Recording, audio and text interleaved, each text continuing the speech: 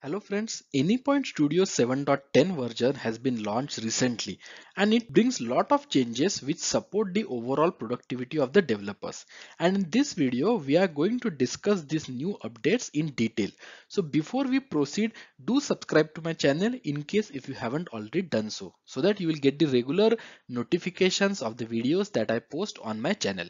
So let's proceed and let's see what's new in Anypoint Studio 7.10. So I have downloaded 7.10 version of Anypoint Studio.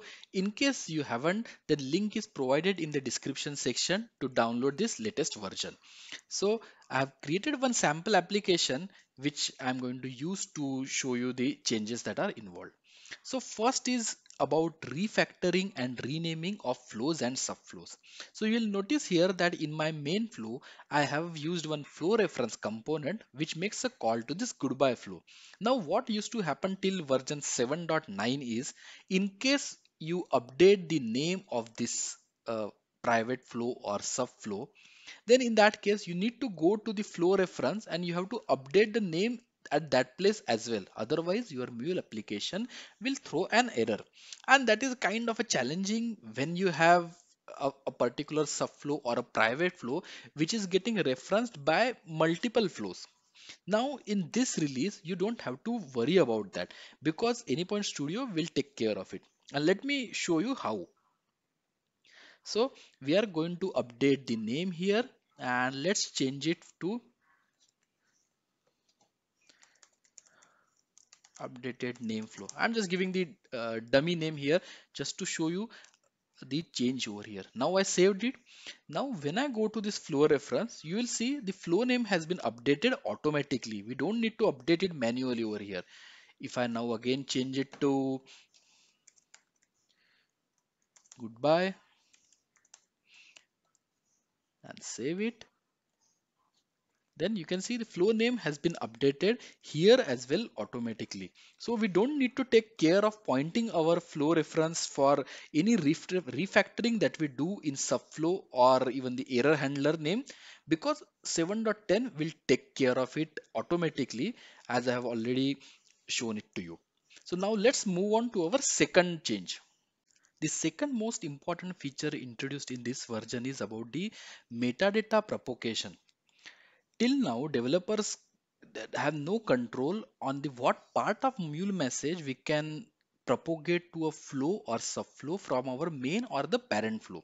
For example, when I'm calling this flow reference, then in that case, the complete mule event is passed to this goodbye flow. That includes the attributes, message, and the variables, everything. Now, what if I do not want to propagate the variable metadata? Does the latest studio update allow me to do that? The answer is absolutely yes. Now let me show you how we can do it. So we can click on this flow reference and we can go to metadata tab, and here we will get the option whether propagate this flow reference metadata to the reference flow, and here we can set the metadata.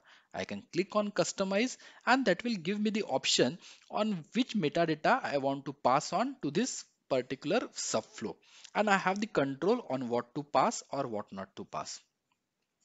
So isn't it a cool feature?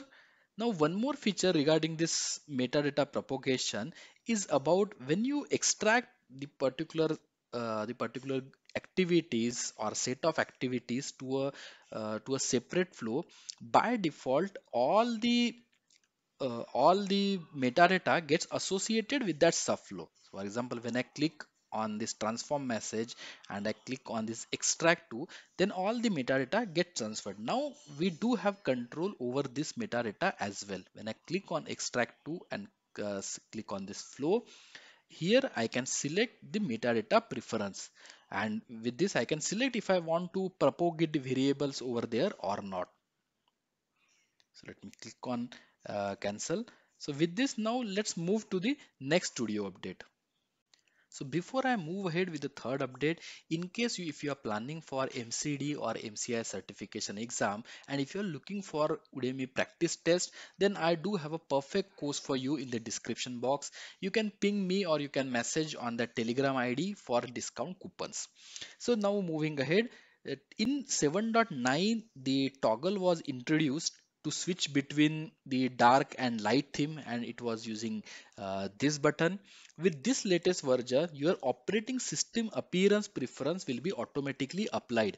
So in case if you are using the dark theme in your laptop, then you don't need to explicitly change it or set it over here.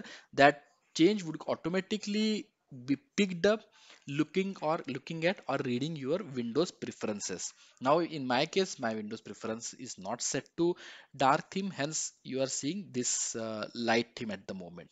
Now let's move to our fourth feature. So the next update is about your module dependencies. Until 7.9, Studio has no mechanism to find out when a new version of an asset is available unless user manually checks for each of the project for update.